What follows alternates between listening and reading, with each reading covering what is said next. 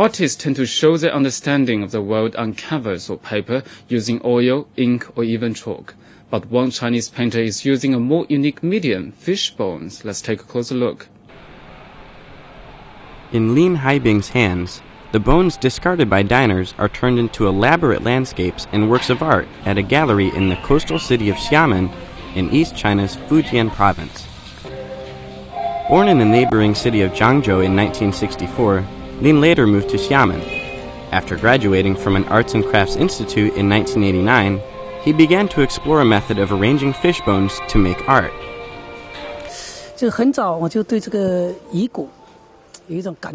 I get a special feeling with fish bones. They are beautiful, with shapes like the strokes used in ancient Chinese calligraphy, which is primitive and elegant.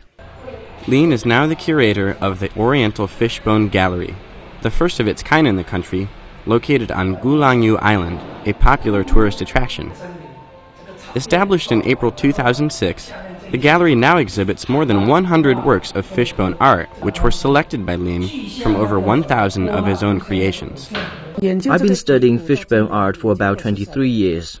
I think there are enough bones to completely fill up the truck. Lin never throws away his fish bones after meals, using them for his artwork instead. He often spends a large amount of money buying rare fish in order to get distinctive bones. He has even been known to collect food waste from restaurants, hotels, and residential communities in order to get his bones. Before he creates his works, he has to clean, whiten, embalm, and dry the fish bones, which vary greatly in shape and color. It takes dozens of steps to turn fish bones into art. I have to get rid of the flesh, degrease the bone, and sterilize it. Lin's art has attracted interest from a growing number of people.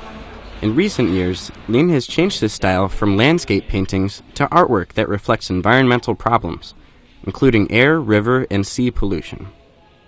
But despite his fast-growing reputation, he worries that there will be nobody to continue his work. I really need to find more apprentices. I can't promote the art form all by myself. I have recruited 10 people on the internet.